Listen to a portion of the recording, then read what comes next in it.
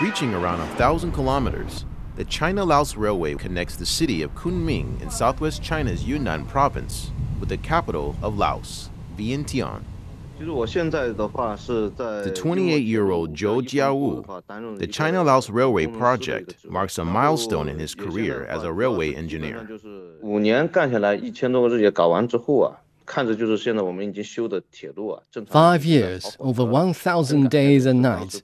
That's how long I spent working on the project.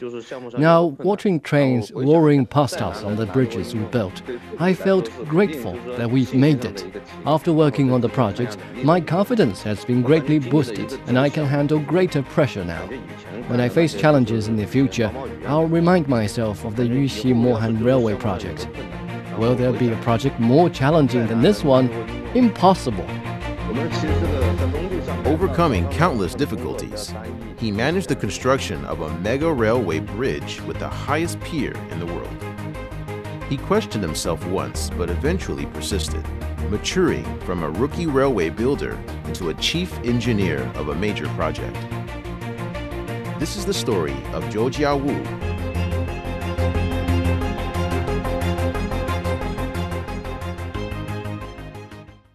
Deep in the mountains in southwest China's Yunnan province stands the Yuanjiang Railway Bridge. It's an important crossing on the Yuxi-Mohan section of the China-Laos Railway. Straddling the grand V-shaped Honghe Valley, the roughly 800-meter-long project boasts the tallest bridge pier in the world. It stands at 154 meters, a height equal to a 50-story high-rise building. The foundations of the pier reached 78 meters underground and took almost 2 years to build. We hadn't had much experience building a railway bridge of such height. It's a world's first. The degree of precision required was unprecedented. The installation techniques required were very challenging. We also had to figure out how to maintain quality of all construction materials. Zhou Jiawu was one of the chief engineers working on the ground and supervising the project, which was undertaken by China Railway No. 4 Engineering Group, also known as TSZU in Chinese. Zhou says the project was hard to execute because of the complex geological and climate conditions.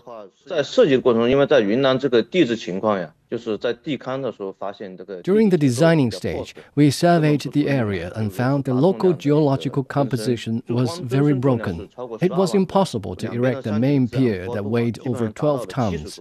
Moreover, the bridge had to stand in between two mountains with slopes that were almost perpendicular to the ground. Zhou and his team worked day and night and held one meeting after another to brainstorm for solutions to all the challenges. They invented a stress relief system to solve the overload problem. With Zhou's meticulous efforts, they improved the installation precision of the structural elements and ensured that the piers would stand solid and strong. Yet, they faced another inevitable challenge: Mother Nature. 10 months out of 12, the average temperature at the construction site is over 35 degrees Celsius. In the summer, the temperature soars to over 40 degrees at noon. To finish the project on time, builders had to work under the sun from early morning to late into the night. Many began to show a deep tan after months working in the harsh conditions. Because the construction site is deep in the valley, when the wind blew, we could hardly stand still while working 80 meters above the ground. Zhou recalls that sometimes the wind could blow with a speed and power strong enough to uproot trees and topple houses. He and his fellow workers had to hold on to steel beams to stay safe. For more than 3 years, from 2016 to 2019, Zhou and his team lived and worked in the river valley, overcoming technical challenges and battling Mother Nature. The builders slept on the riverbank and rarely left the construction site. 1 year after the construction began, a flood hit the region. Local people told Zhou that the flood might be the worst they'd ever seen. Transportation was suspended, and no supplies went in or out of the valley. We were at our wits' end. We could only use forklifts to carry emergency supplies like food and water in and out of the site. People were also transported this way. Confronted with all these difficulties, Zhou wavered several times. The job itself was challenging enough. At the same time, the environmental conditions were so harsh and the deadline was so tight. I was overwhelmed and discouraged. There was too much pressure. I thought about quitting many times. In the end, he persevered and stayed. But what helped him to change his mind? Zhou told us that his project manager, Zhou Jiawu, acting like a big brother for the young engineer, helped him a lot during those days. I feel like there are simply no problems that can't be solved and no obstacles that can't be conquered with his support and encouragement. When the team members felt lost and anxious, he would hold group talks with us and solve all our problems. At the age of 53, Zhou Jiawu's big brother is a seasoned infrastructure builder, having worked on various railway projects across China for over 30 years. The young engineer told us that until this day, his big brother is always the first one who wakes up and starts a day's work in the team. Under the influence of the big brother, the team's morale stayed strong and members grew very close. Finally, in 2020, the massive Vientiane Railway Bridge was successfully completed and trains began test runs on it. I felt proud. I was proud because I witnessed the whole process. It began with small steps and grew into a mega pathway. Zhou and most of his colleagues are in their 20s. He says they're like his brothers, and they went through all the difficult times together. Now he's become a big brother to many junior members on his team. I met a bunch of good mates here fighting together on the railway. I came earlier, so I saw them repeating what I had gone through.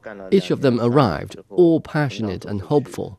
But from university campus to the construction site, they all had to take time to adapt because everything was far from what they had expected. Zhou joked that when he graduated from college with a major in bridge engineering, he thought he would dress up in suits, looking all good like those successful engineers on TV. When I was in college, people told me that engineers only needed to suit up, point at the design drawings, and instruct workers about what to do. I found out that was all fantasy when I started on the job. I'm always dirty. I'm always covered in mud and concrete. I only wear white shirts for project meetings. To Zhou Jiawu, working on the railway is not a flashy job, and working on the China-Laos Railway might be even less glamorous to some extent. But the experience has transformed him into a mature and seasoned man.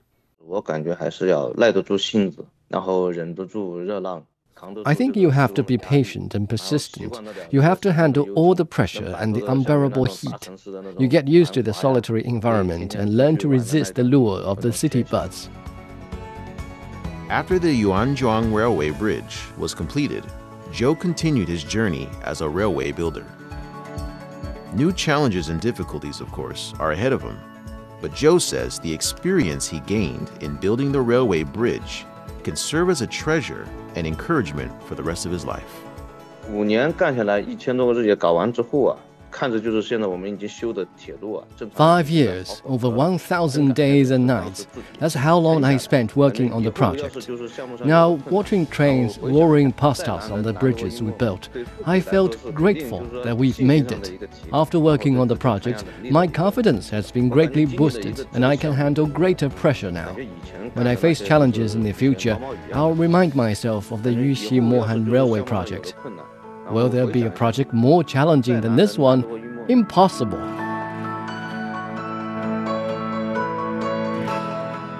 The man who's made the impossible possible happens to have a soft spot in his heart. 还是很对不起老婆跟孩子他。 I feel I owe my wife and my baby an apology.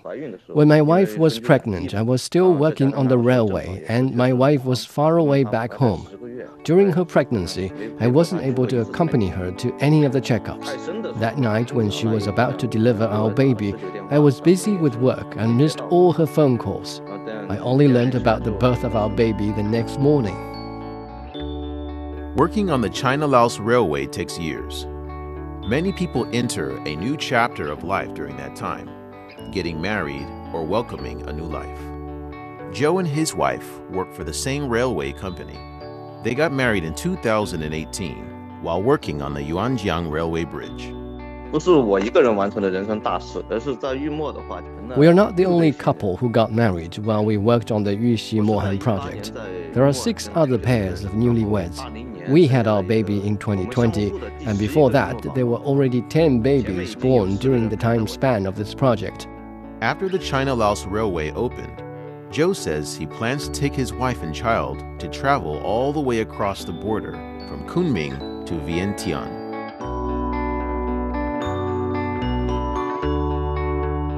And with that, we conclude this episode of Footprints. Thank you for listening. Special thanks to our reporter, Wang Chuan. From our program producer, Yin Xiu Qi, this is Tony Reed.